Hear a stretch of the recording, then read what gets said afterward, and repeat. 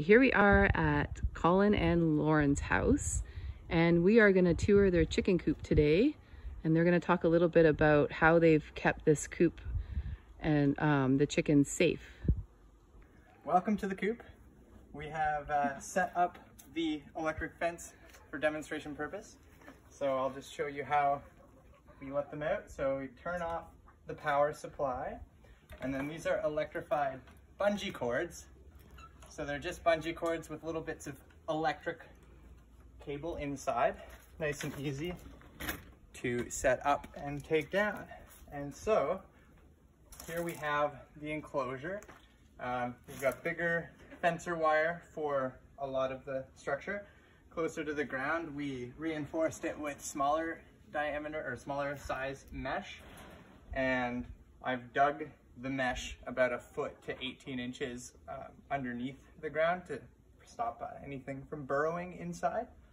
Especially the smaller critters. Yeah, we haven't encountered too many rats. So yeah, then we come inside the structure.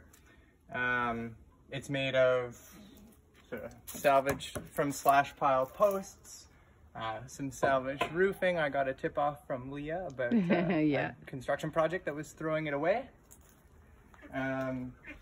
So if you come in, you can see we've got a little splash pool for the ducks. They have a bigger pool outside, but when they're in the enclosure, we like to make sure they have access to water. They seem to love the mirror also. Not sure if they're egomaniacs or they just like the light. But they're very messy creatures, as you can see. So we've put a little stick in here for them to roost on. I think in the winter, the chickens will probably build a better one, but for now, that does the trick. There's our little motivational sign that locally made. And so yeah, we've got a little hanging feeder here. The chickens and the ducks are sharing feed. They do eat a lot from the yard. They are starting to eat slugs and they get all the greens. But this is a good way to feed them easily. And this is our water feeder. Highly recommend it because it keeps it a little bit more sanitary. We usually add a little apple cider vinegar to it, and it's just like a vacuum.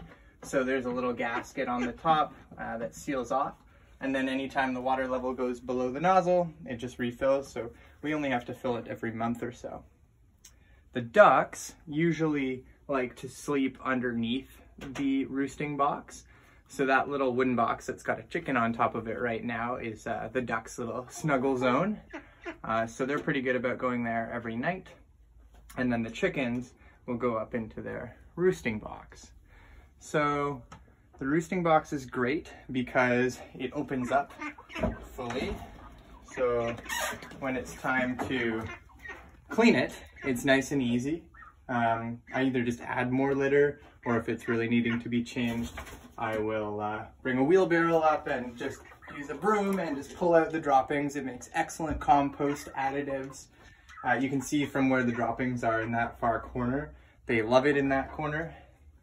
So, and it's nice and secure. Everything you can see, we've put fencer wire or a little bit of hardware cloth all around all the little gaps around the top, or just 2x4s to make sure that there's no gaps where any varmints can come in.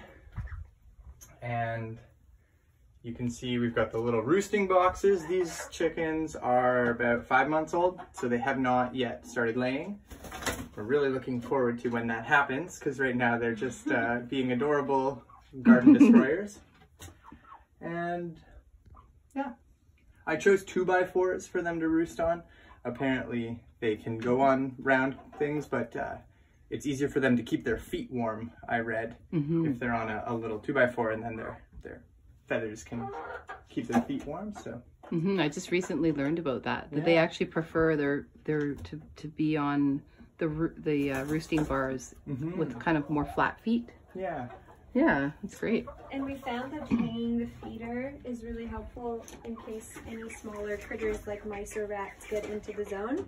So this just because it wobbles, it's harder for them to access the feeder.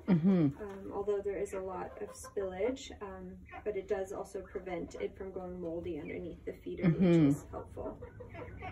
Great. Okay. We got a great subsidy from WildSafe BC. Bob Hansen hooked us up and made it a little bit more affordable for us to get this awesome electric fence kit. I think it's typically used in the field for camping in places where there are large wildlife, but we kind of repurposed and made it a little bit more permanent for surrounding the coop. And it's powered just by a couple of sort of D-cell batteries inside. I think they're called D-cell batteries, the cylinder ones. And it's lasted for a couple of months so far. I'm looking to set up a better power supply, but it seems to be keeping the environments away. We haven't had any issues yet. So here we are with a little chicken TV for your enjoyment at the end of this video.